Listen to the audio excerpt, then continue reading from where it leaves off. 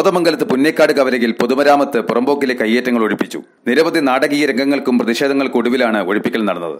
കോതമംഗലം തട്ടേക്കാട് റോഡിൽ പുന്നേക്കാട് കവലയിലെ 13 കടകളാണ് ഒഴിപ്പിക്കലിന് വിധേയമായത്. 3 കടകൾ പൂർണ്ണമായും മറ്റു കടകൾ ഭാഗികമായുമാണ് പൊളിച്ചു നീക്കിയത്. പുന്നേക്കാട് കവലയിലെ വികസനത്തിന് പുറമ്പോക്കിലെ കടകൾ പൊളിച്ചു നീക്കണമെന്ന ആവശ്യമുയർന്നപ്പോൾ ഇവിടുത്തെ വ്യാപാരികൾ കോടതിയെ സമീപിക്കുകയായിരുന്നു.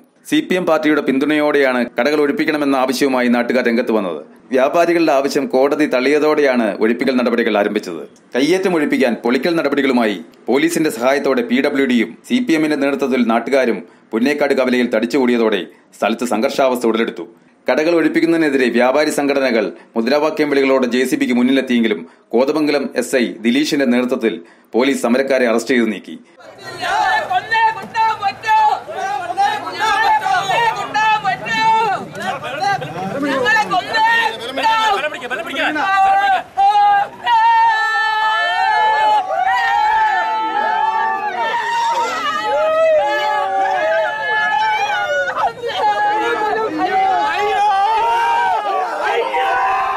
തുടർന്ന് JCB ഉപയോഗിച്ച് കയ്യേറ്റ ഭൂമിയിലെ കടകൾ പൊളിച്ചു നീക്കുകയായിരുന്നു. ജില്ലാ സർവേയർ റോഡ് പുറമ്പോക്കളെന്ന് തങ്ങളെ ബോധ്യപ്പെടുത്തണമെന്നും ഒഴിഞ്ഞുപോകാൻ സാവകാശം തരണമെന്നുമാണ് വ്യാപാരികളുടെ ആവശ്യം.